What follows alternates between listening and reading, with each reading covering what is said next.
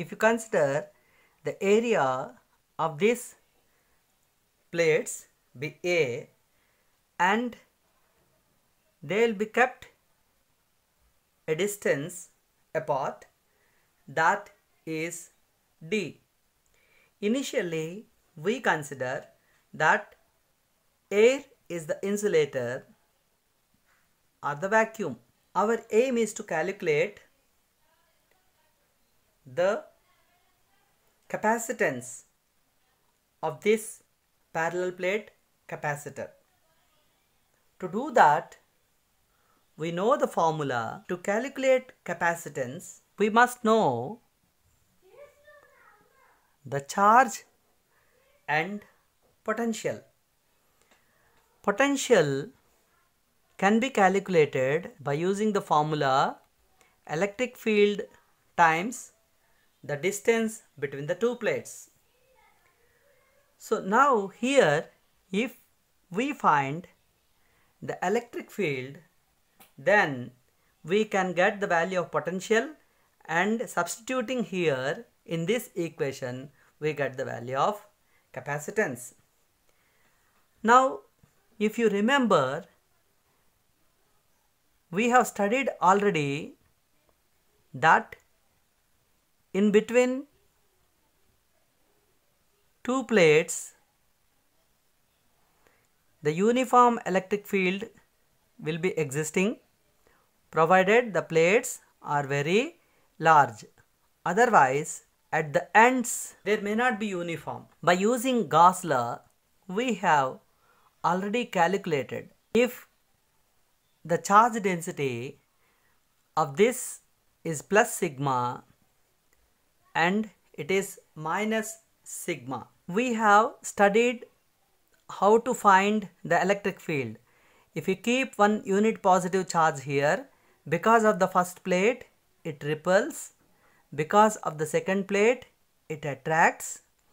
As it is independent of the distance, the two electric fields will be equal and they are in opposite direction. Therefore, the net electric field will be 0. Same is the case on the right hand side of the second plate. Now what happens in between the two plates? So if you keep the positive charge here, it repels in this direction and it attracts. Therefore, the two will be added together. We know the formula E is equal to sigma by 2 epsilon naught due to first plate, and this is net E we are calculating, sigma by 2 epsilon naught due to the second plate, and final answer is sigma by epsilon naught. This exercise we have already done it in the applications of Gauss law. Now once you know the value of E, now I can write in place of sigma the charge per unit area, and if I multiply it by D, then I will get the potential. So V is equal to E times D.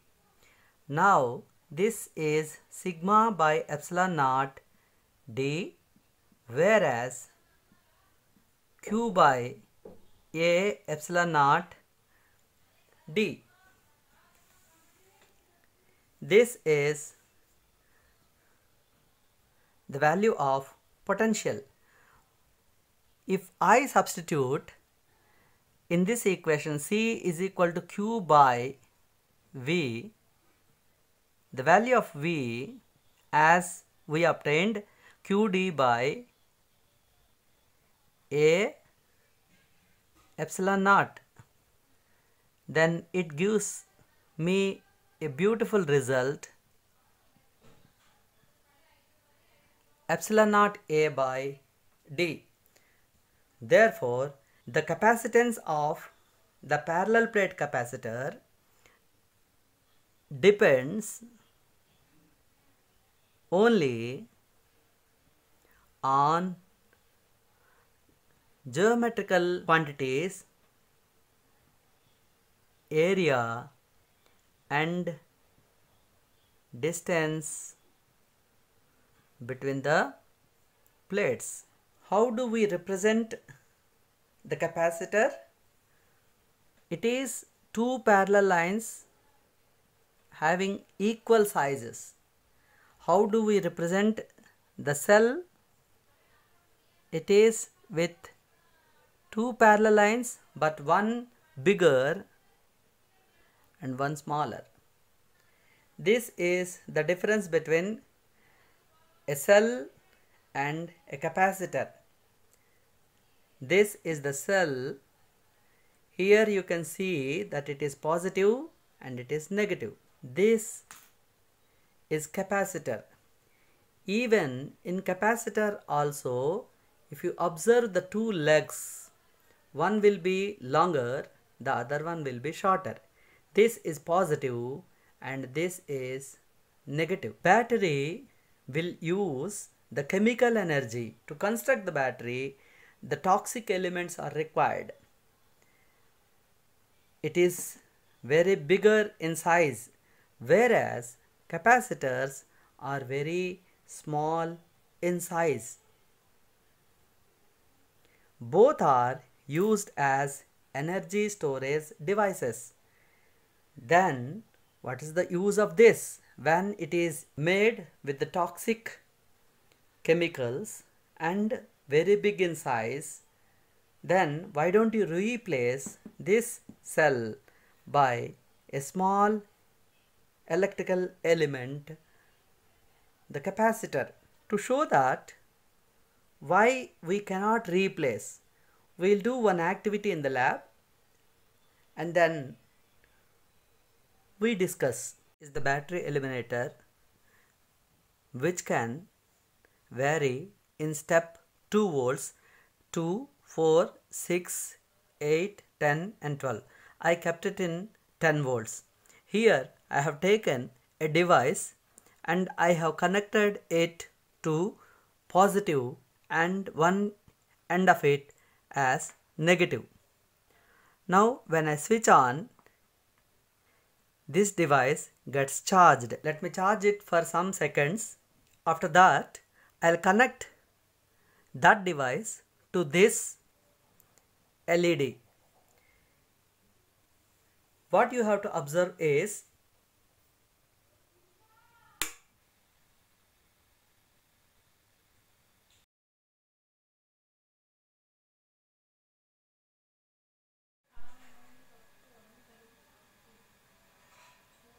now let me switch off.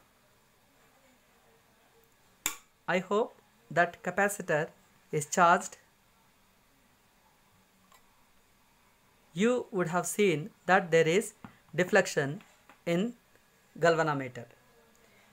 It proves that capacitor is charged and by making it, it is getting discharged. After seeing the activity, you would have come to know that the cell provides a steady current, whereas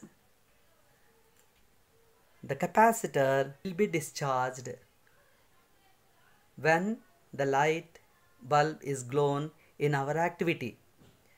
So capacitor can supply the instantaneous energy and immediately it will be discharged, whereas the cell continuously supply the energy, constant energy, and a steady current is supplied by that is, we can draw the steady current through the cell. So a cell cannot be replaced by a capacitor. In future, it may be developed in such a way that a capacitor can replace a cell. Why do you want to replace the cell? Because it is made up of chemical substances, and once the cell is used, we have to throw it away.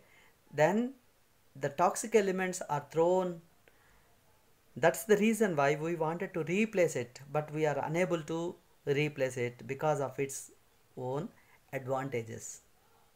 If you analyze the result of this capacitance, it is beautiful, I said. Why did I say the capacitance, which is equal to epsilon naught A by D, is purely depending on the area and the distance between them. It is neither depending on the charge stored on the capacitor nor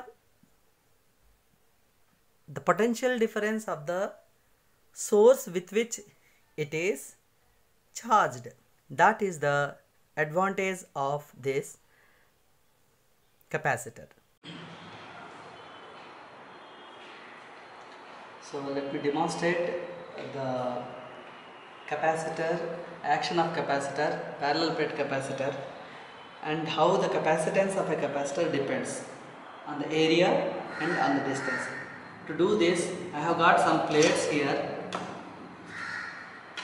So if you look at this area and you look at these plates, this area is much more bigger than this one. So we will try to compare forming the capacitor with these two and forming the capacitor with these two and then the bigger one. So first, and I can measure the capacitor with the help of this meter. So this is called LC meter. With this LC meter I can measure the capacitance.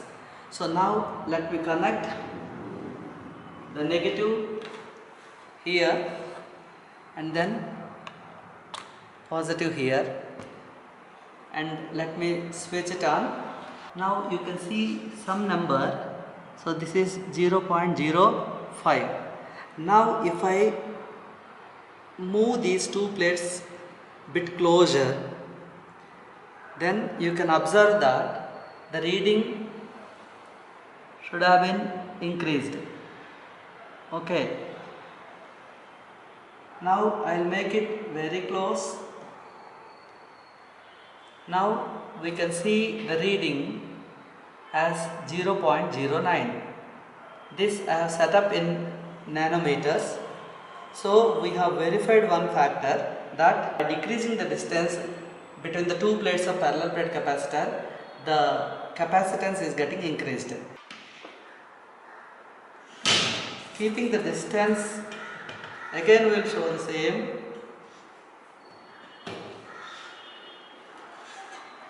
But this time with larger plates.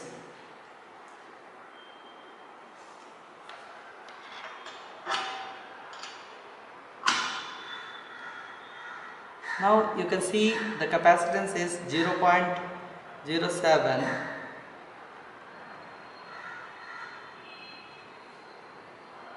Now the reading is 0.11.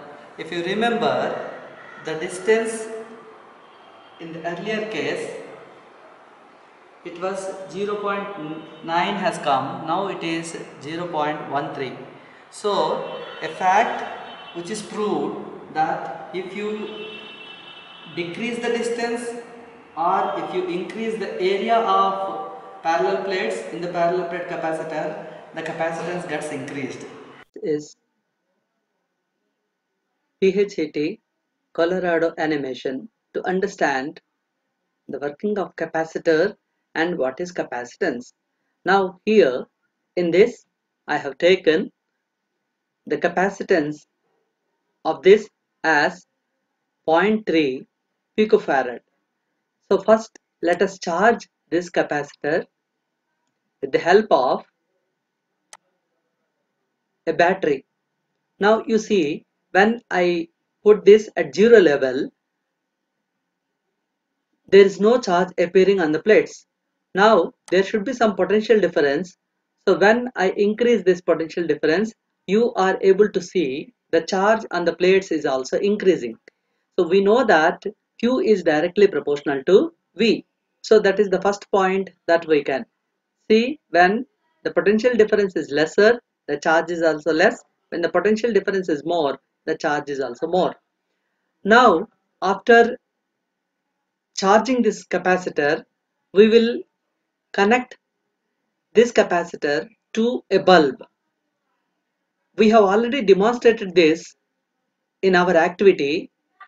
What you would have observed there, the bulb was blown instantaneously and it has blown off. The same effect here we are going to see through the animation.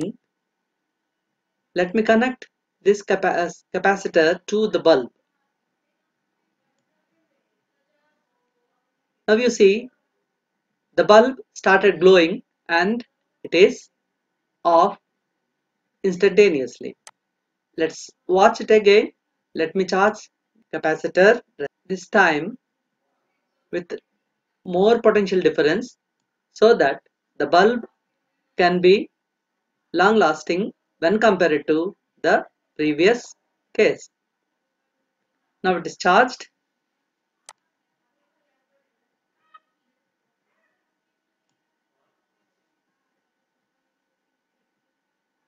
So this is the first part of it.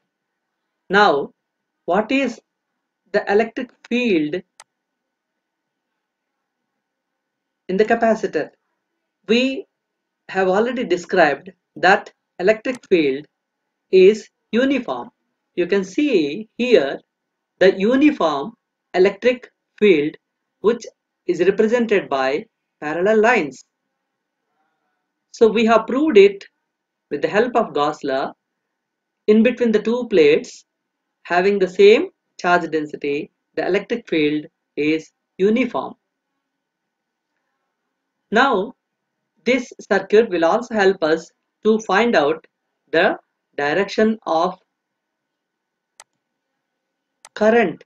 We can see the direction of the current now. When the potential difference is more, it is in one direction, and if the potential difference is varied, in the other direction. Now with this we can also find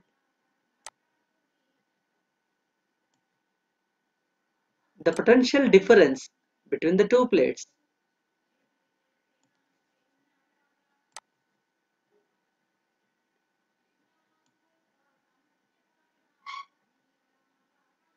Now here you can observe that this potential difference is 0.600 volts. Now with this animation you can see the charges. The upper plate is positive now, the lower plate is negative. Now if I change the polarity, then this lower plate is positive, the upper plate is negative. With this animation, we can also find what is